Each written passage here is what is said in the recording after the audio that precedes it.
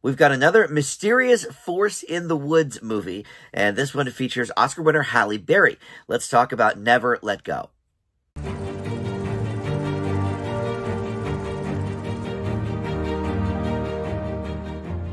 Hey guys, Dan here. This is Dan Reviews It. Welcome to my spoiler-free review for the new Halle Berry movie, Never Let Go. This was directed by Alexandra Aja, who definitely has some experience in the horror genre. He's done The Hills Have Eyes, the 2006 version, Piranha 3D, that was, kind of a campy, popular horror movie, and Crawl from 2019, which was pretty solid. That was about the alligator. I guess they were down in Florida or the bayou or something, but that was pretty, fun. Also sort of campy horror movie, I guess.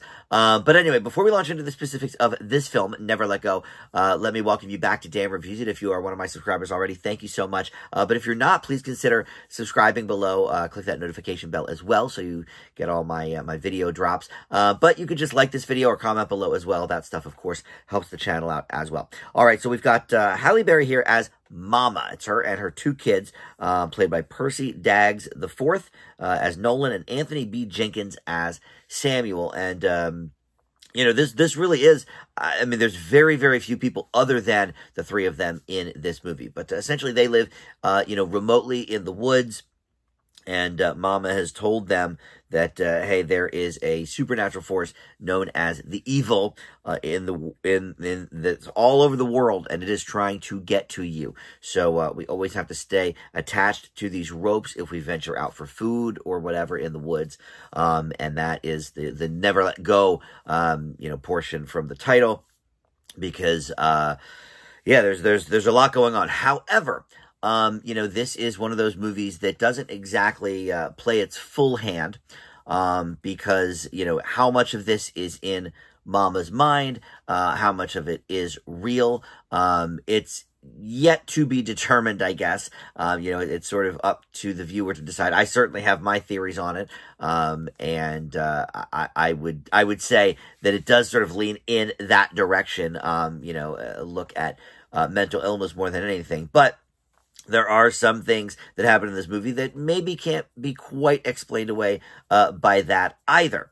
So I don't know. This is a little bit like we had kind of a movie earlier in the year with similar themes, a house in the middle of the woods, supernatural forces at play, and that was called The Watchers.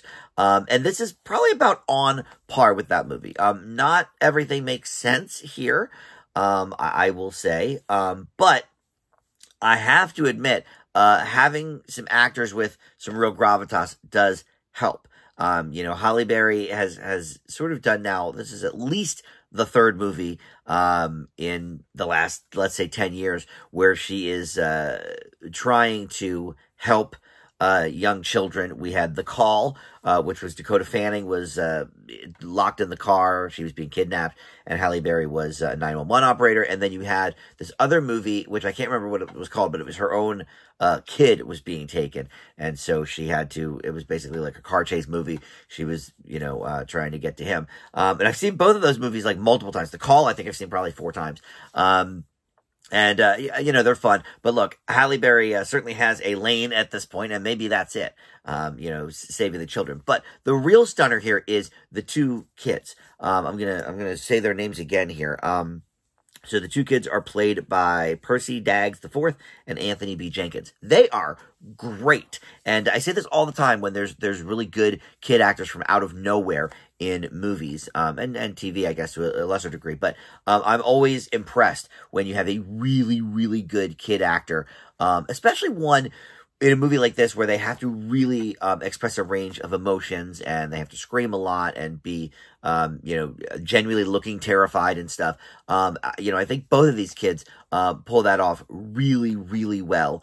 So I do have to give the movie props for that. But overall, it's quite a mixed bag. It does get, I guess, a little bit campy in parts, like all of this director's movies seem to, scary or not. But yeah, there are some genuine moments of this movie where I was like, oh no, don't do that, or oh god, there's a little bit of a gore factor or whatever.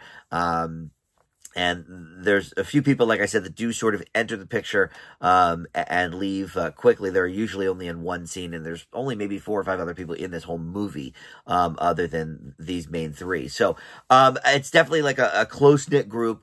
I will say that I think it falls apart in the third act for sure.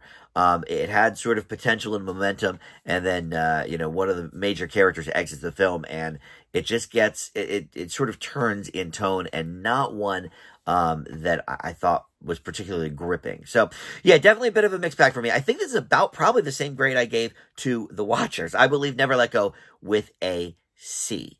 Not terrible, but certainly I could use some tweaking. But those kid actors, look out for them, because they were really great in this. All right, thank you for watching Dave Reviews It. I'll see you next time.